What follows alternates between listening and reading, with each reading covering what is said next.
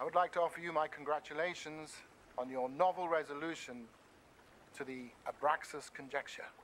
Since you've published your solution, several circles within academia have seen fit to cast doubt upon your achievement. Greetings, I'm CyberErectus. Here is my review of the Apple TV Plus Isaac Asimov's Foundation Season 1 Episode 5, titled Upon Awakening. First, I would like to give a standard spoiler alert disclaimer. If you haven't watched Episode 5 yet, please pause now and watch the show, and come back to hear the review later. Thank you. Now here is a brief recap of the Episode 5. We see in the past on Waterworld planet Synax, Gul Dornick, as a religious acolyte, is forced to witness and participate in the execution of her former teacher, who was caught salvaging books from a condemned university, disillusioned with Synax's religious purge of scientists.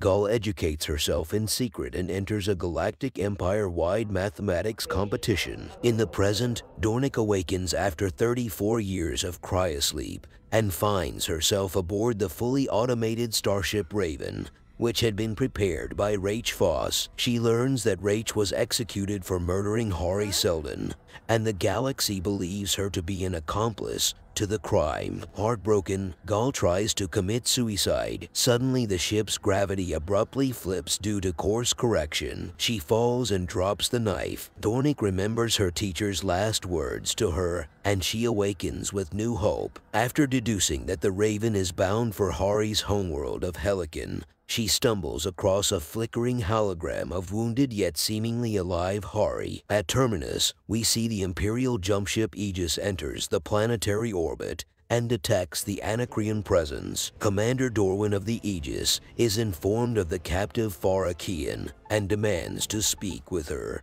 causing the Foundation staff to bring her from her cell to Foundation Tower. Once inside, Farah detonates a field disruptor bomb and disables Terminus City's force field fence and reveals her true purpose is to destroy the Foundation in revenge for the Empire's neutron bombing of Anacreon, which had killed her parents and brother. The episode ends with the Anacreon soldiers storming the city and their flak cannon shoots down the Aegis. This episode has 3 acts. Now let's delve into them in more detail. The set production at the beginning of the episode is really gorgeous.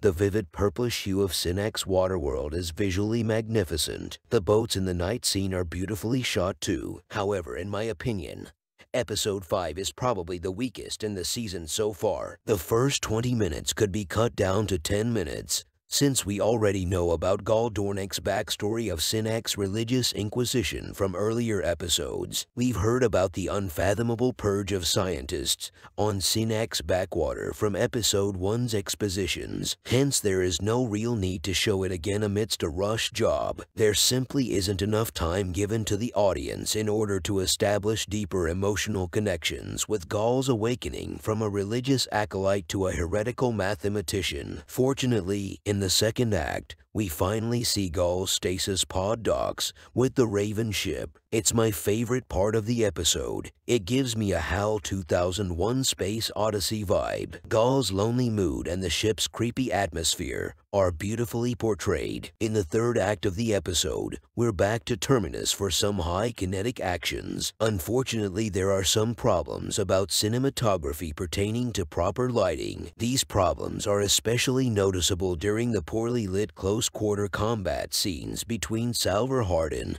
and Farakian. In addition, there are some weird day-to-night continuity issues when the Anacreon warriors finally breach the force field fences. Suddenly day becomes night in a jiffy. The Terminus battle scenes are hilarious. It's almost like watching Keystone Cops or Star Wars Stormtroopers.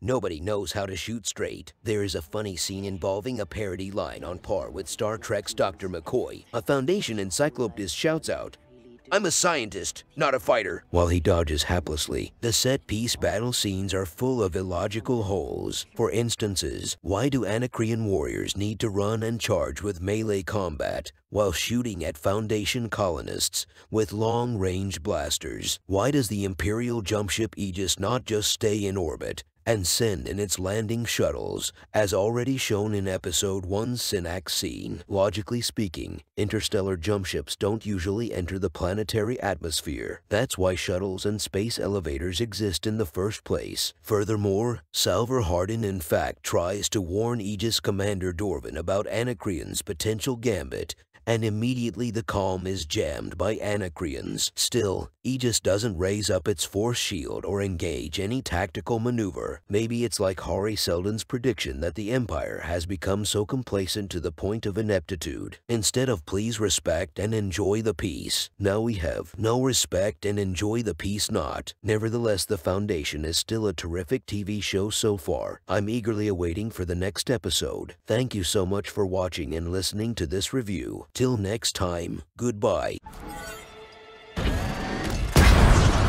Kinetic weapon alert. Fire anti-missile! Too close for intercept.